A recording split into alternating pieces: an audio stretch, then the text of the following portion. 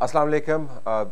Good morning, evening, or night or afternoon, depending on whoever you are and wherever you are located. All of the readers and viewers of LAFZ. This is Talat Hussain talking to you about an issue which was supposed to be a non-issue, but has become the issue that dominates Pakistan's headlines daily: the Musharraf trial. There are four aspects to it, and I'm going to give a summary of these four aspects to you one by one, but just index of the four aspects. Number one is the political aspect, number two is the legal aspect, number three is the diplomatic aspect, and number four is the media aspect. So let's talk about the political aspect. The political aspect is that if Nawaz Sharif was given a choice to decide whether he wants to see Musharraf hang or go scot-free, I think Nawaz Sharif will decide to see Musharraf hang, because he has a personal issue with Musharraf. His core party members who suffered at the hand of Musharraf would also side with Nawaz Sharif and may even clap to see Musharraf walk down the gallows. But again, politics being the art of the possible, this doesn't seem to be possible at this point in time, because Nawaz Sharif, of course, has not been conducting his politics just on the steam of his protest or the strength of his own merit. Lots of other factors have been involved. He's had deals with General Musharraf to leave the country. He had deals with General Musharraf to come back into the country. The deal with General Musharraf that Pius Party had allowed the political space to open up, in which he contested elections, and his members, party members, became members of the parliament, and then of course he formed government as well. Those who guaranteed these deals inside Pakistan, the army and the intelligence community, would not want Nawaz Sharif to be executing his heart's desire. So I see Nawaz Sharif being in a bit of a political bind, where his personal desire is going to be in severe clash with the actuality of politics, and I think actuality of politics is going to win. I also have a good sense of the conversations that took place between Nawaz Sharif camp and the military camp, when the former Chief Justice of Pakistan, Iftikhar Chaudhry, was breathing down on Nawaz Sharif's neck, asking him to do something about General Musharraf, because after all, Nawaz Sharif is not the only man who bears a grudge against Musharraf. The former Chief Justice had a long, big grudge against Musharraf, as big a grudge as the former Chief Justice's desire for publicity was. But at that time, Nawaz Sharif didn't want to be playing the second fiddle to the Chief Justice, so he had an understanding with the army that General Pervez Musharraf's trial is going to stretch to a point where it would become non-productive, and given a first legal opportunity, General Musharraf's name from the ECL, exit control list, will be removed, and he will be allowed to go scot-free. So I think that agreement still holds. I do not see Nawaz Sharif taking a political or a personal decision to push for Musharraf's either life imprisonment or even his execution on charges of high treason. So that being the politics of it. The other side is the legal side. We know that judiciary has become independent. We also know that judiciary has its own take on General Pervez Musharraf.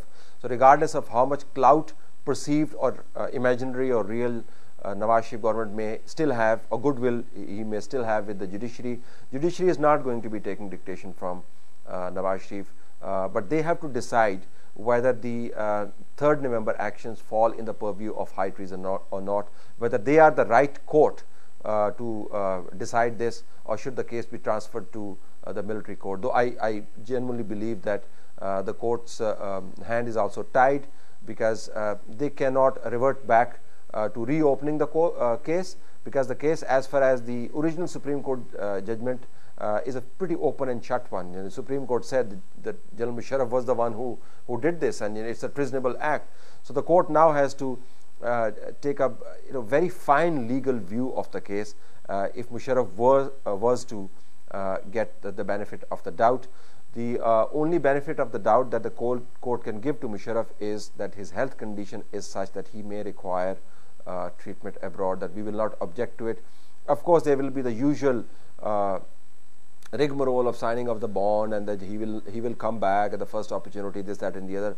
But we are familiar with that. Hussain and his lawyers, Asman Jahangir, did the same thing. But the moment Hussain left on a very high statured case, as it were, because everybody was talking about it. We all knew that he was not going to come back. Even the court knew that he would not come back.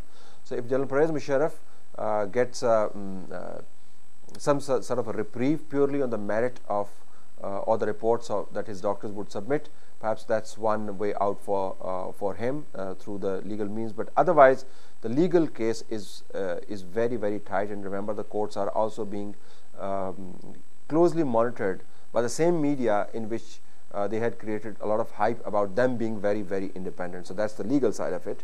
The sub-point of the legal side is that Musharraf's lawyers also then want the trial to then linger on. Because they would want to use the trial to basically undermine the trial, and we have seen that happen in the past.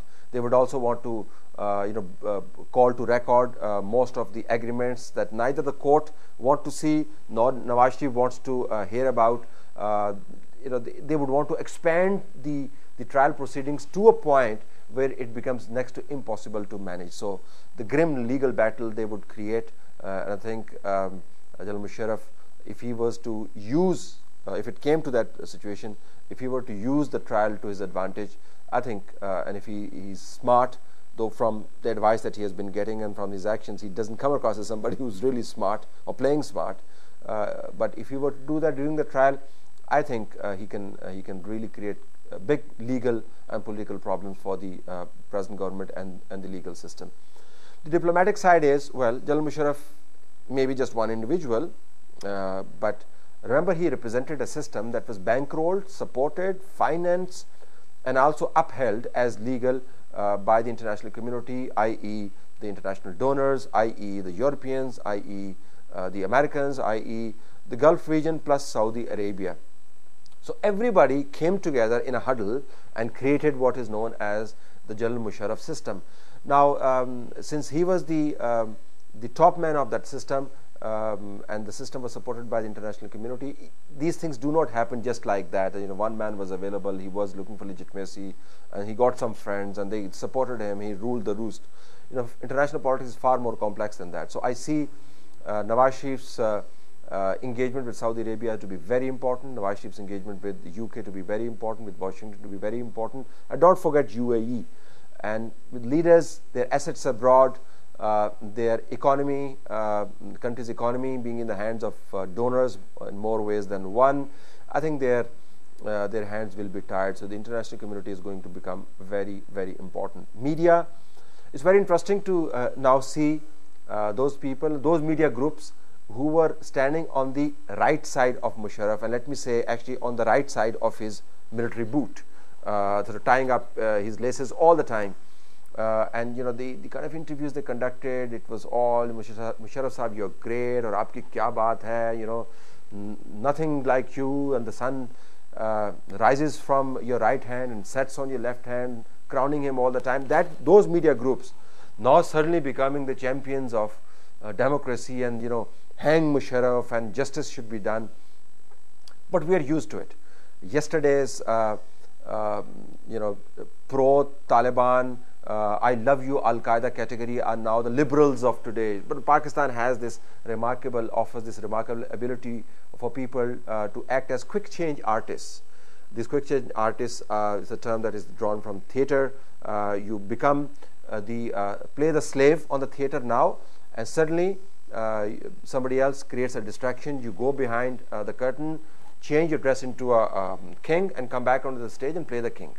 So these are quick change artists. So you see the quick change artists along with genuine concern that Musharraf should not get away with this kind of activity. Though the debate is divided, that should Musharraf alone be the